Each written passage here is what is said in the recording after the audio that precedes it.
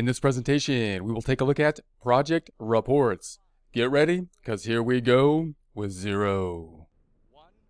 Here we are in our job costing company dashboard. We want to be considering our reports now. So let's take a look at our reports and our projects. So there's two kinds of reports, or the main two reports. Let's go into the accounting dropdown in order to see them. Accounting dropdown, we're going to take a look at the reports. We're going to scroll on down to the bottom of the reports section on the right-hand side, typically, unless the screen changes when you change the size of the screen. But it's down here under projects, where we have the detailed time. These are going to be the two main reports that we will be considering, however, that being the project detail report and the project summary report. Let's go ahead and open up the project detail report.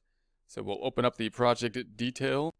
Now we have the status up top. So we have the status, so we can see them all reports, or we can see the ones that are in draft forms, the ones in progress or closed. This is a great function. This is a great feature to be able to filter between these items. So right now they're all in progress. So I'm just going to choose all because they're all in progress. We will have a closed report later, and we can do some toggling between these types of reports. We only have the beginning balances in at this point, you'll recall. Now this is the current date that is in as of right now when I'm recording.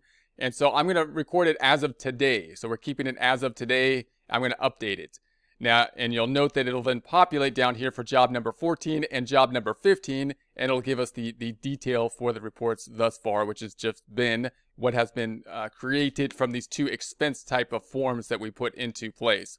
Now, what I want to point out up here is this date field is a little bit strange to me. It makes sense, but it's a little bit strange. Notice that this is basically as of a point in time. There's not a range that we see right here. It's just got one date field. So you can think of that kind of like a balance sheet field. The other thing that's a little bit unusual to me is that this date field is picking up the information as of the data input point and not as of the point that we actually entered the expense as of. So in other words, if I was to change this date to the prior date, 2000 to the 5th of 2020, and say OK, then it's not going to show any data. So it's showing the data as of when we put it into the system, as opposed to the expense data. Now it still works, because what I'm going to do is I'm going to bring this out to 2000 or the 6th again, so we can see the data. So this basically means that this is as of that point in time. And then what I would do on this report is add the dates. So what I would do is go to the report settings over here, and I'd like to see the dates. So this one is by default not checked off. I think it's a really useful one to have. So I'm going to check that off, and then I'm going to say update the report.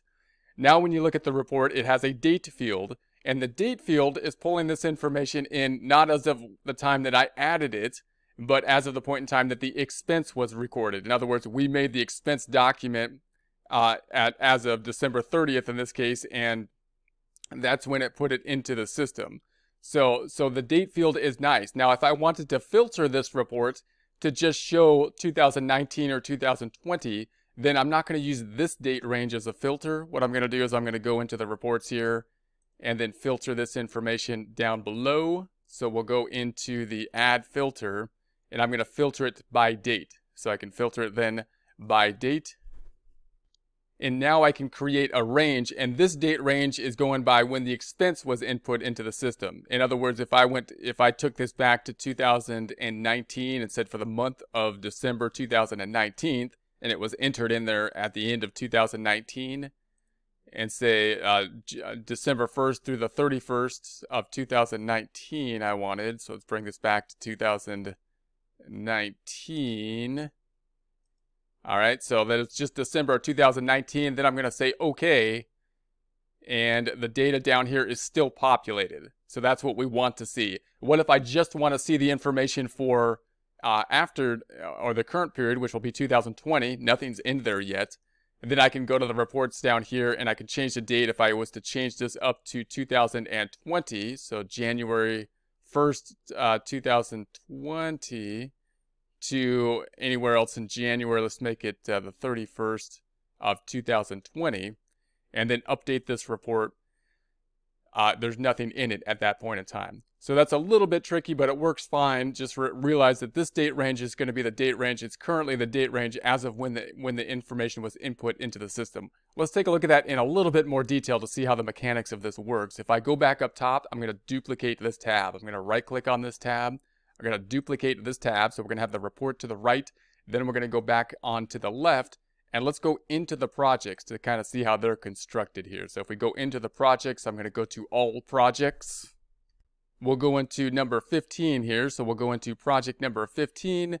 And if we scroll down to the bottom, you can see these items that were added. And you can see this item that says assigned.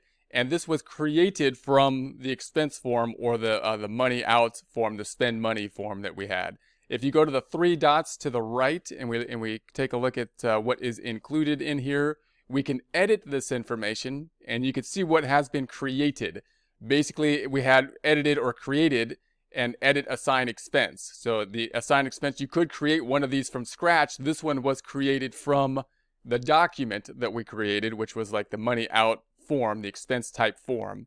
So it went to the cement. You could see we don't have any expense. We might go into the expense in more detail later. Quantity, the unit price, and then the markup. If we were to mark up for the invoicing when we invoice these items, and then we have the percentage. So that's the 3,000. Notice what's not here is the date, and you can see that we entered this. I entered this. We made this form basically as of today, which in my case is March. Let's check this out. March 6th, right? And so when we run our report over here, this date is basically running as of when the thing was made, not when the form was put into place. That's why that date is a little bit unusual. I would have this date as of the end date, and again, use those ranges to be able to filter the dates. Then if I go back to the tab to the left and we select these three dots again, and if I say, hey, I want to go to the item that was basically used to create this, then we're gonna open up that spend money form. So here's the spend money form. You can see the date on the spend money form was December 31st. So the date here was December 31st, and it still seems to be pulling into when we created that expense item as of the point in time that we made this, not the point in time that the date was in place. However, if you use the report filters, then you could still filter the dates correctly. So that's kind of how the mechanics of this thing is working. And it works well, but it's just useful to note the connection between this spend money form and what it's going to look like when you get back to the projects over here. And if I go into the all projects once again, and then into project or customer project or job number 15. So that's how these are going to be applied. So this item is assigned through the form that we created. Just note that you can do that up top as well. You could say add, and we can add an estimated expense or an actual expense.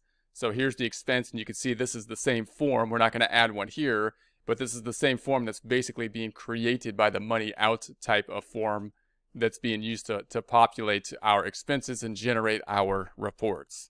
Now the other report, if we go to the accounting dropdown and we go to the reports up top, and if we look at the other report, the summary report, so we'll go down here and we'll take a look at the project summary.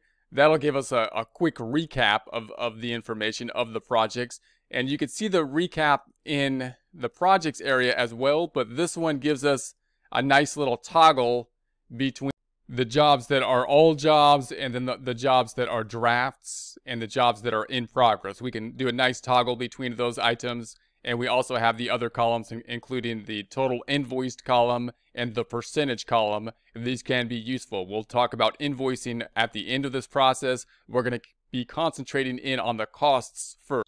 That's just a recap of kind of like the mechanics of the reports and the projects. We will, of course, be jumping back and forth between the projects as we go, as we add data to the current period, the 2020 period. That's going to be it for now. Let's get out of here.